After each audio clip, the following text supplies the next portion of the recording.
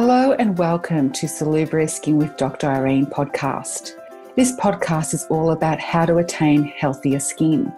You may be struggling with a skin condition such as psoriasis or eczema or acne, or perhaps a condition that causes the skin to become unhealthy, such as PCOS or irritable bowel or Crohn's disease. Regardless of what your condition is, healthy skin is attained by having a healthy body. So my mission is about bringing a huge array of experts to your attention in various areas of health. I hope you find this information knowledgeable and insightful and helpful for your specific journey in having better health. Remember to always connect with us through Facebook at Dr. Irene Prantelos, Psoriasis and Healthy Skin. You can email me at info@salubre.com.au. I hope you enjoy the show, and please feel free to give us any sort of insight into what you feel you need to hear in future episodes. Hello and welcome to Salubrious Skin with Dr. Irene. We are doing a 3-part series on eczema, and today you'll be listening to part 1, Baby and Child Eczema, Ease the Itch and Redness with Bamboo.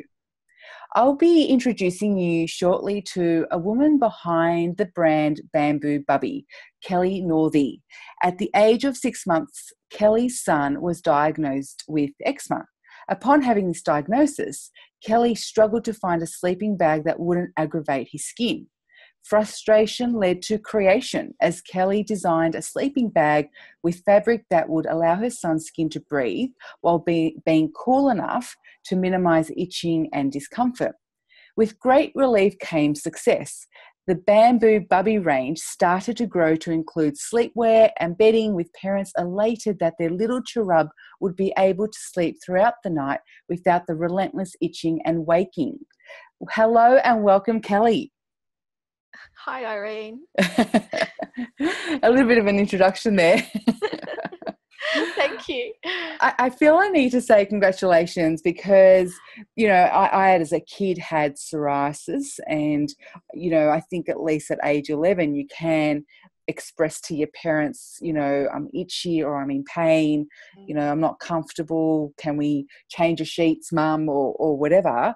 But when it comes to a baby, you don't really know where to start and what to do. And so to experience this yourself with your little one would have been such a challenging time to go through. Yeah, you're right.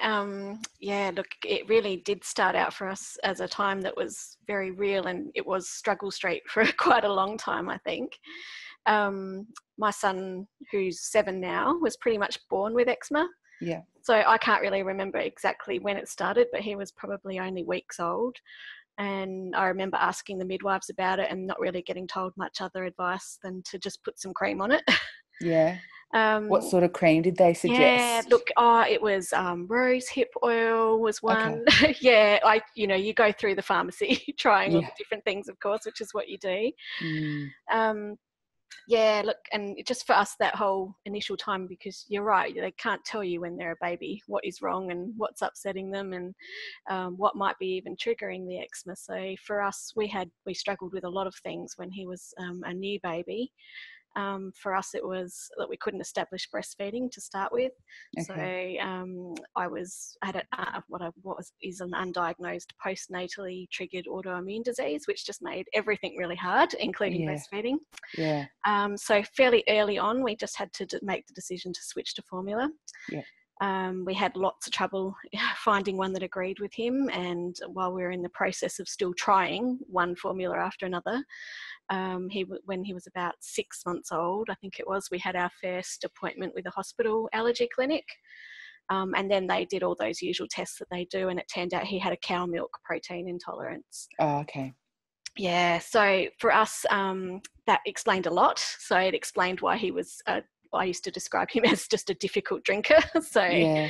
I think I was the only one who used to be able to like practically force feed him. He would drink no more than about 10 meals at a time of And so whatever. what was stopping him? Do you think he was in pain I or? think he was. I Yeah. honestly think that it wasn't agreeing with him, but he couldn't tell us that. So Yeah. all that babies can do is cry and be upset and not sleep as well. So Mm, it all goes hand in hand. And that was flaring up his eczema because obviously the milk wasn't agreeing with him as well. So yeah. once we worked that out, that was a huge help. So I'm always grateful for those allergy tests because that really did narrow it for us. Did they, just out of curiosity, because I did Mm. those, but a lot older, for babies, is it the prick test that they do, or do they take blood, or? Yeah, no, it was actually just the prick test. So, Okay, so it was the and same. his even though he didn't have a really severe reaction, it was just enough to where they kind of said, look, it's probably, the cow milk protein has shown up a little bit. Mm, For us, it was actually quite a dramatic difference once we changed formulas we ended up going with a goat's milk formula in the end. okay. And After did he trying. enjoy that one? Yes, that was Yeah. the first time he'd ever drank a whole bottle in one go, so much Oh, so that I went and made a second one poor and he little drank that too. thing. So yeah, so I felt awful as a mother because you don't think that you think you're doing the right thing, I guess, Yeah. and obviously it just wasn't agreeing with him, and then we luckily worked out at that point that what worked. So he still, even though we worked out that trigger, he was still itchy because it takes a while for it to start to agree with them after if you've been doing 6 or 9 months worth of something that doesn't. Yeah. Yeah, so he was still itchy and he just never slept very much day or night actually. So we were really sleep deprived at that point in time. Yeah.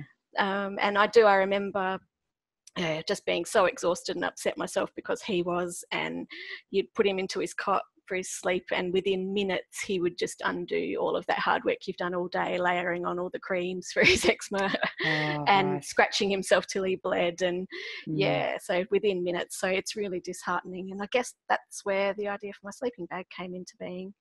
Yeah, So because that experience, to be completely honest, is very common. yeah, Uh, well, it is. I didn't realize at the time though. You feel quite alone when you're in there doing that. Especially, postpartum, your hormones are all over the place. I tell so many of my patients, I think I was a deer in headlights for a good 6 or so months, maybe even more. I would actually say my little boy's 2.5 now, and I would say in the beginning of the year is when I started feeling more alert and with it. Mm. And so I think all that has a massive impact on. I think you're right. Yeah, you definitely are not thinking as straight as you normally would, and you add in Mm, sleep deprivation in there and long-term sleep deprivation, and it does yeah. terrible things to people. Yeah. Oh gosh. So then you sort of started thinking, should I make something myself, or what was the thought process behind Yeah. recognizing you needed to sort of create something to Well, ease your child's I was discomfort? pretty much just desperate for some sleep, to be quite honest. Yeah. I remember I had a great one size sleeping bag that was in a summer weight fabric. So that was perfect. But all of the sleeping bags like that have no sleeves. So while that was the perfect weight and everything that worked for him, he was still able to scratch himself when he wore it. And then we also had like a winter one that had sleeves. Mm, I found that used to work better because I could fold the sleeves over his hands, and that used to stop a little bit of the damage. But being winter weight, that was just too hot, and especially for an eczema baby, they tend to run hotter than other kids anyway, yeah. and they do overheat easily, and then that makes the itching worse. So I remember one day I had both of them laid out on the cot, and I went, oh, I think I'm just going to make my own and take the bits of both that I liked Yep. and put them into a sleeping bag just for him that worked for him, and that's how it came into being, really. Okay. And so Um, you just took the fabrics you had within those two and then kind of adjusted it. Yeah, well, look, originally the very first one that I made for him was actually just out of some soft cotton fabric that I bought from Spotlight, actually, Yeah. and I just was playing around with the design, and yeah, I made this sleeping bag, and that seemed to work quite well for him. And it was the fact that it placed a barrier over his hands that he couldn't get out of, so it wasn't Yep. like socks and mittens that he could just pull off all the time. Yeah. So yeah, so it placed the barrier between him. It kept his creams on underneath. So that was another big thing that was helpful because otherwise he was just rubbing at the creams and taking them off as soon as you put them on. Yeah. So with your product now, the bamboo Hmm. sleeping bags, when you started producing that product, what was the reaction of parents around you that were using it for their children? Yeah, look, I was surprised and a bit overwhelmed by the response, to be quite honest. Like, I didn't really expect to do this as a business. Like, Yeah. it wasn't, yeah, it was one of those accidental things. It wasn't until I took the original sleeping bag that I'd made with my son to childcare, actually, when I had gone back to work. Okay. Because they were having lots of trouble. They kept saying to me, "Oh, we're so sorry, Kelly. We've tried to keep his creams on, and we tried to get him to have a sleep, but he just scratched himself, and and I take home this kid that was covered in blood and scratches." Oh, So yeah. I remember taking that in at that point, and I was actually a bit embarrassed because it wasn't a normal sleeping bag. So I was like, "Look, I know this sounds silly, but can you try sleeping him in this? It'll really help." And when I did that, actually, one of the lovely childcare workers that night, she'd come to me and she said, "Oh, look, we've seen like so many eczema kids over the years here. You should try selling this." Yeah. Because it just works great, and made our life so much easier, and he's so much happier, and he might have even slept today. Yeah. Yeah, so it wasn't until that point that I even thought I could do something as a business. And then when I started to research a bit more about the best kinds of fabrics for eczema babies, that's Mm. when the bamboo popped up. Okay. And it wasn't actually really well known about 7 years ago. It was actually very hard to even source bamboo fabric here.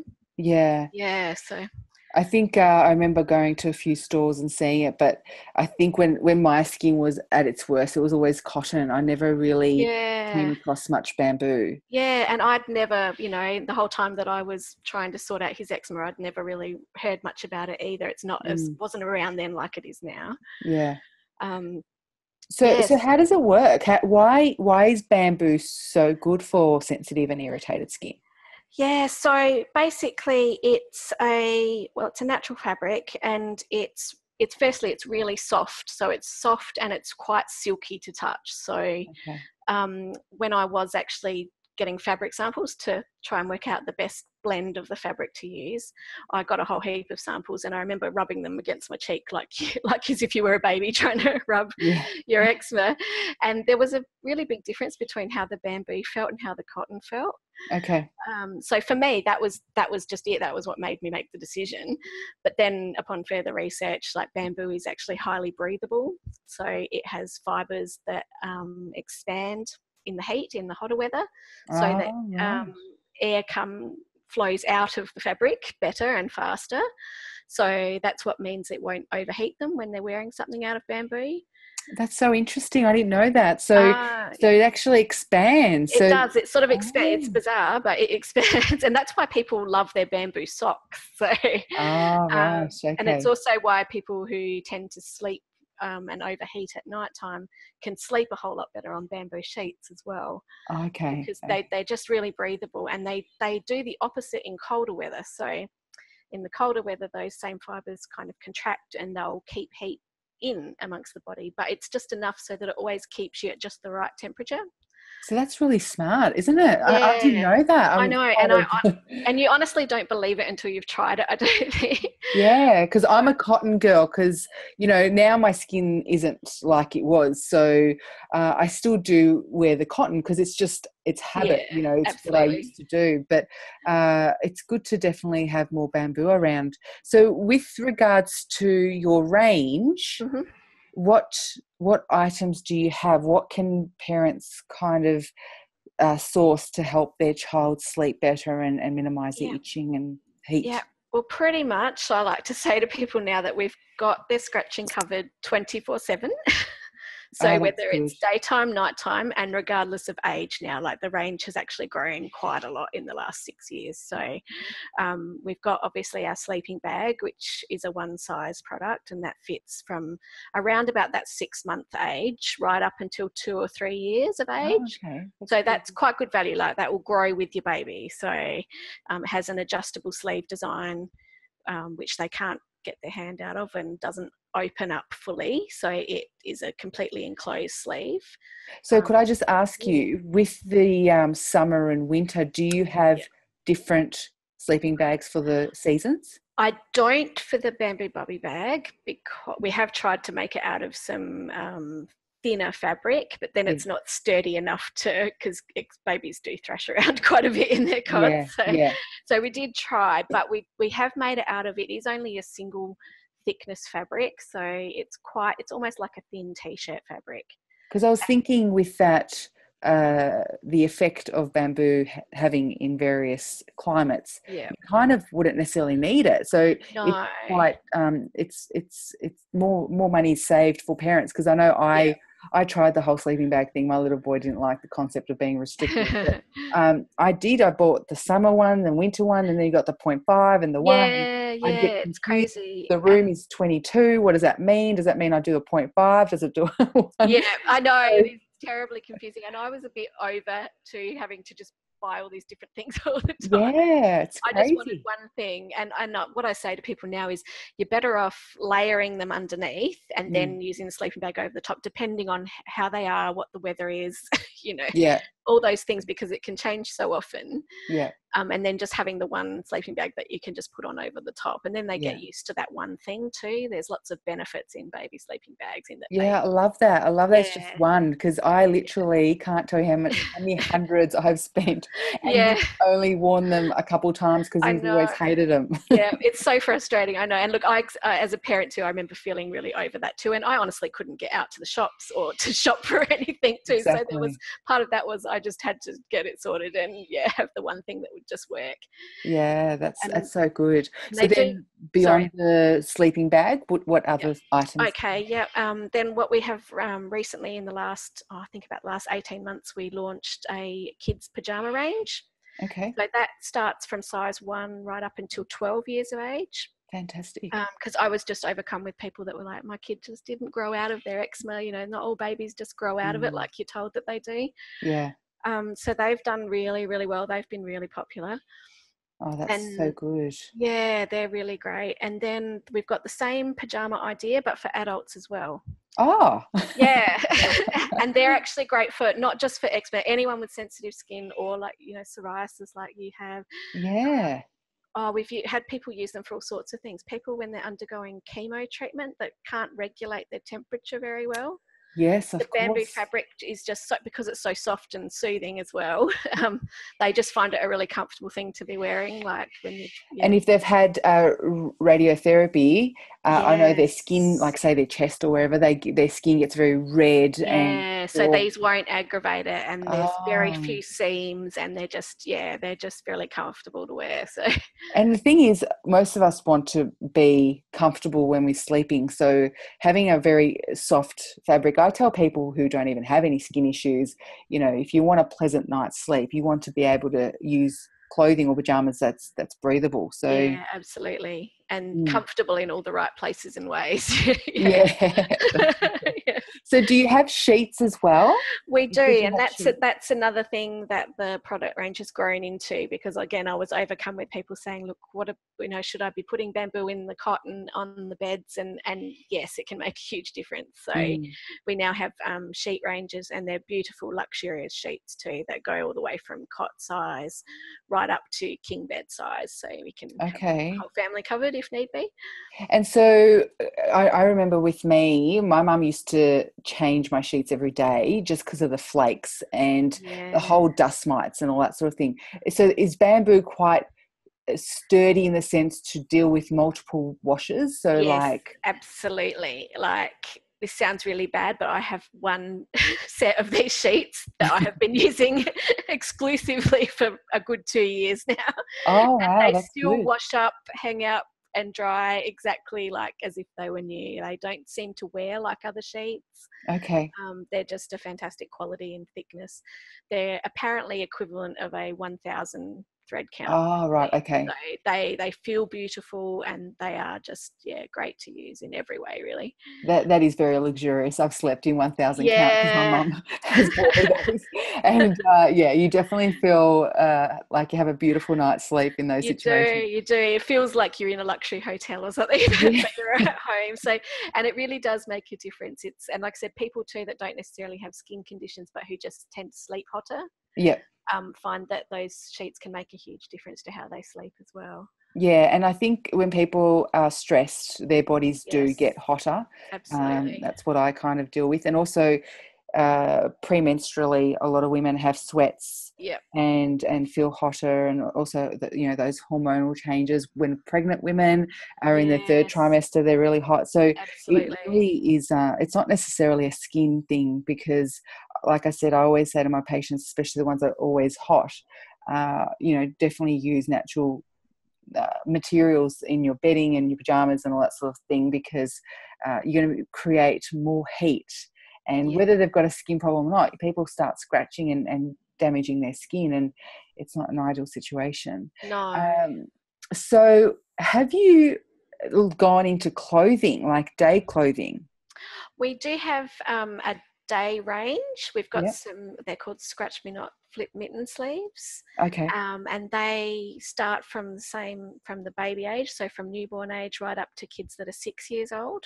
Okay. And they're basically like a little sleeve only that goes over one arm and across the shoulders and back down the other arm. And they Yeah. can be worn open or closed, which is their benefit for during the day.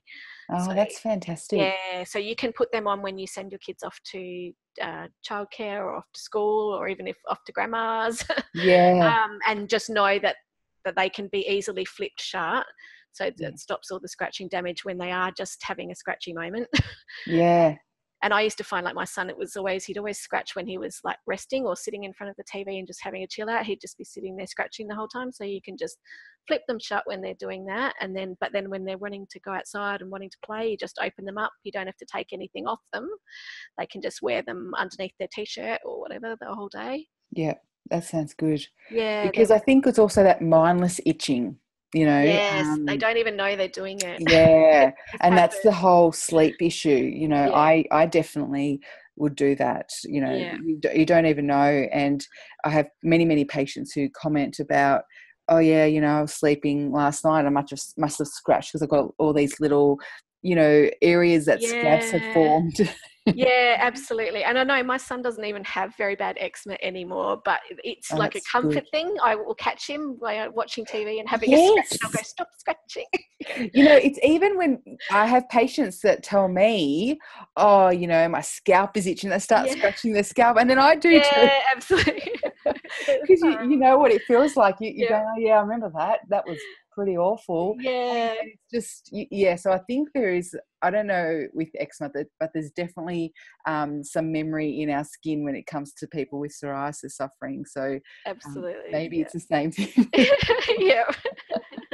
So how can listeners purchase Bamboo Bubby?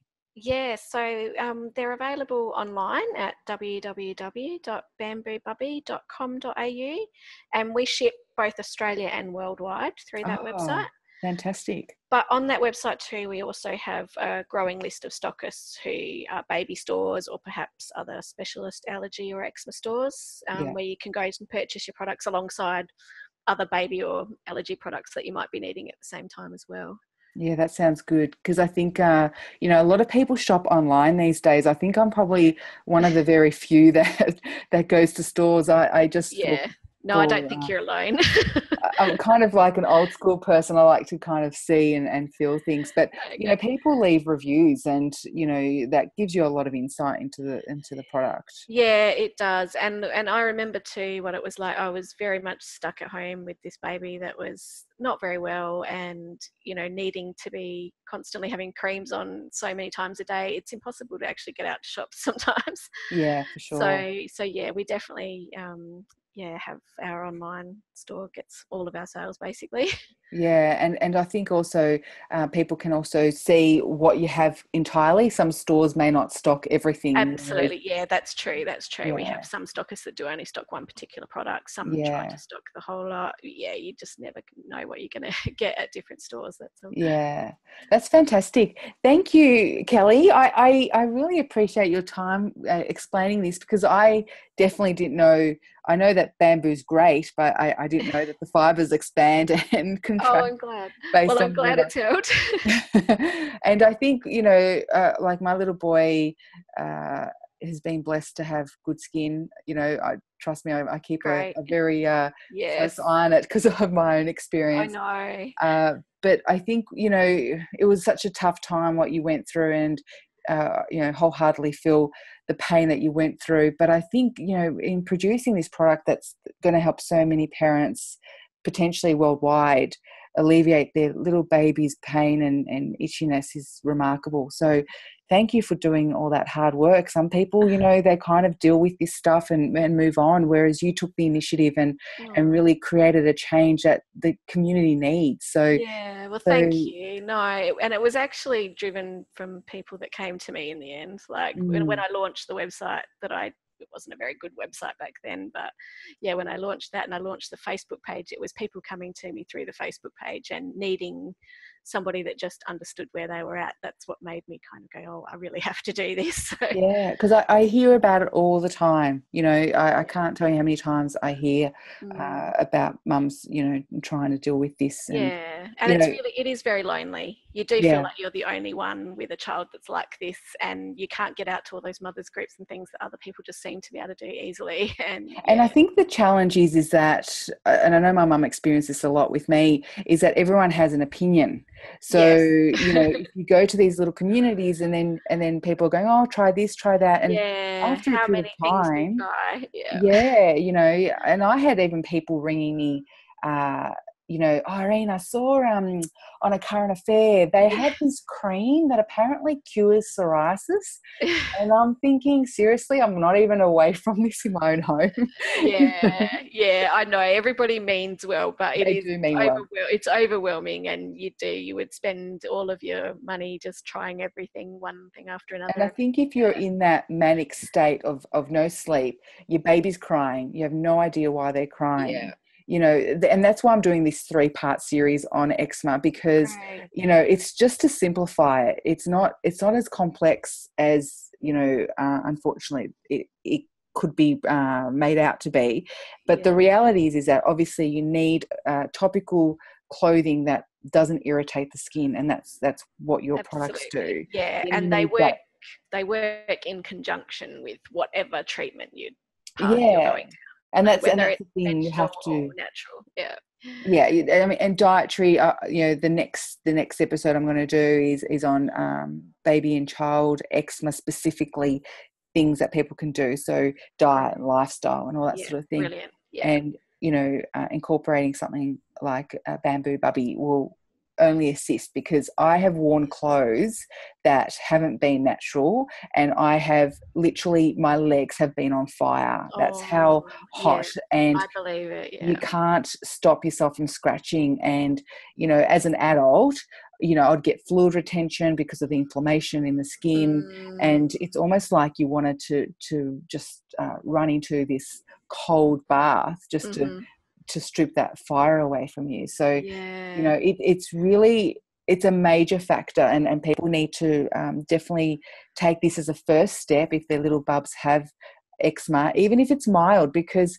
the thing is that a couple of little spots can progressively create that discomfort and progress to more and more. So and like you said, it's like silk, so it's beautifully soft for them. So. It really is. There's nothing you can find that's softer, I don't think. Because I tried them all. I know you tried everything. I completely understand that situation. I wholeheartedly believe I've tried every treatment and product out in the market in those years that my skin was terrible. So no. But be sure to check out bamboobubby.com.au, and thank you for your time today, Kelly. No, thank you too, and thank you for doing this series. It sounds really interesting. Yes, I hope people find it interesting. I'm sure they will. No, I'm sure they will. If I was a new mum again listening to this, I would find this so useful. So thank you. And that's the thing. I'm trying to put myself in their shoes as I once was, as far as a patient's concerned, like a person struggling. So everything I needed to know back then, I'm kind of delivering that information. Brilliant. So hopefully people can utilise and help their little ones, and even adults if that's the case. So now, thank you for tuning in to another episode of Salubrious Skin with Dr. Irene, and I hope to catch you in future episodes. Bye for now.